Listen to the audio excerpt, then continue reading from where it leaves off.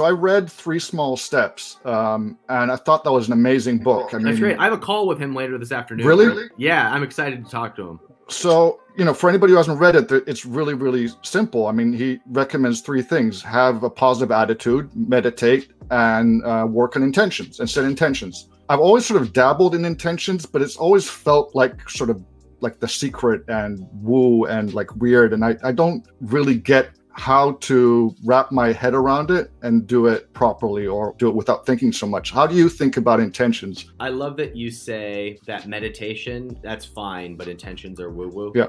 The distinction that Trevor makes in Three Simple Steps is the distinction between goals and intention. A goal being something that you set and that you work towards, meaning like every day you are moving towards it. An intention is one that you kind of set into the future and you sort of let go. Yeah. You are just like kind of keeping in mind. The difference for me is just that when I've done goals and I don't hit them, I feel like shit. Whereas an intention is more like I am looser about it. And so I personally tend to move towards them a little bit faster because I don't get into these ruts of like beating myself up over them. I actually think that the difference is more personality than anything, because some people are really driven by having that target that they're working on every single day. Whereas people like you and me are more like, we know what we want and we kind of know it's going to happen. And if we continue to work towards it, it's going to happen, but we don't have that tenseness over moving towards it every day. That's how I've internalized it. Yeah, I think I struggle with it just because I feel less practice in it. I find myself asking lots of questions like, how specific should I be or not? Should I just sort of try and see how it feels and do like soft focus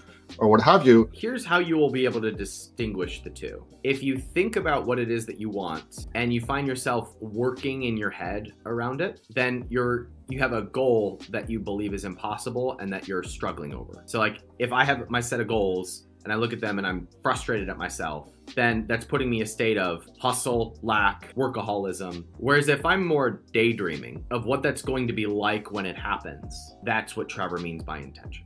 If you're able to daydream what that is like, imagine what that is like, make decisions from that place. It's like, I want to run a $100 million company. So why would I make decisions about getting $2 million? Mm-hmm. I'm operating from the place of, this is a $100 million company, let's make $100 million decisions. But that sort of speaks to what Brooke once said was, think of where you want to be, and then all of your objections are the things that you have to solve on your way there. So the goal is sequential, seeing the timeline. Mm-hmm. Whereas the intention is you might have objections, but you're anchored in the fact that even beyond the objections, what you want is going to come to fruition.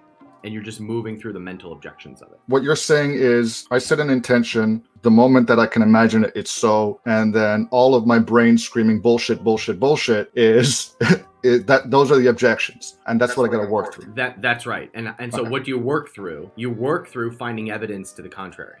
I'm Ryan Daniel Moran from capitalism.com. We help entrepreneurs build 7-figure businesses. When you're ready for us, we'll be ready for you. And you can start your journey at capitalism.com/start.